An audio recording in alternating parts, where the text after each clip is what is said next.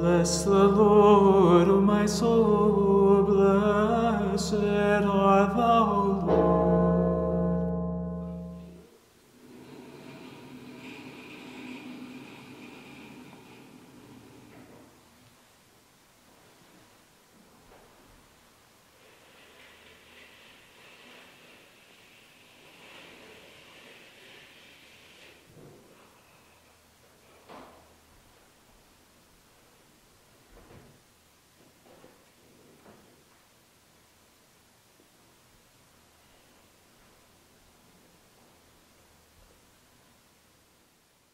When I was a 10-year-old boy, I attended a vacation Bible school at our Lutheran church in Spokane, Washington. That particular summer, our pastor taught us about the Old Testament temple in Jerusalem. He taught us how God was the creator and in fact the architect of that temple, down to even to how the priests and the high priest serving in that temple were to be dressed, and how the Lord of hosts was to be worshipped in that temple.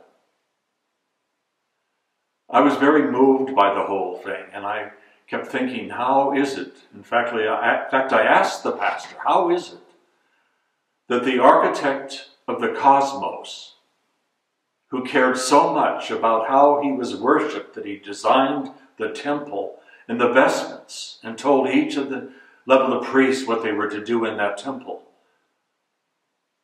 cared so much about how he was worshipped, but he doesn't seem to care now. And the pastor told that 10-year-old boy that was because they were under the old law. And in the New Testament church, we are under the new law. So all of that has been canceled out. And I remember thinking as that little boy, what a lame answer. It didn't make sense to me. Because God is eternal and unchanging. So why would he care about how he was worshipped then, but not care now? Many years later, many years later, I walked into Holy Virgin Joy of All Who Sorrow Cathedral in San Francisco and attended the first hierarchical liturgy of my life. And at the time, I was still an atheist. And I was just simply curious. And as I was standing there and I was amazed at the vestments that the priests were wearing, and then the Archbishop came in and stood in the center of the cathedral to be vested. And as the service progressed, an archpriest went into the altar through a deacon's door. And the next thing, the veil was opened and the royal doors were opened. And I beheld for the very first time the Holy of Holies. And at that moment, I knew that my question as a 10-year-old had been answered. God does care about how he's worshipped. And we still have the Old Testament Holy of Holies. And now it is in every Orthodox church.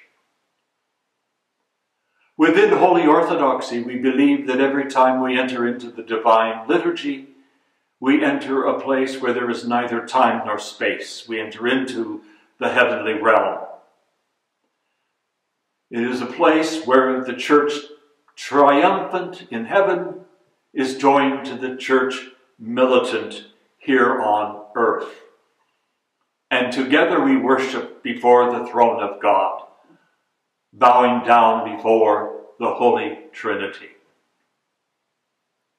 And I also knew after I became Orthodox that unlike the Lutherans that I grew up with, we do not view the people of the Old Testament as being the only holders of the ancient church, but we see ourselves as Orthodox Christians to be the chosen people.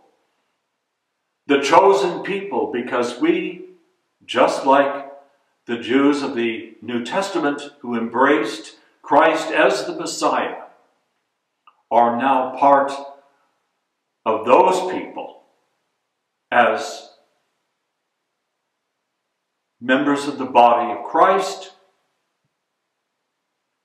and as the chosen people. Glory to God for all things. Both now and ever and unto the ages of ages. Amen. Only begotten Son and immortal Word,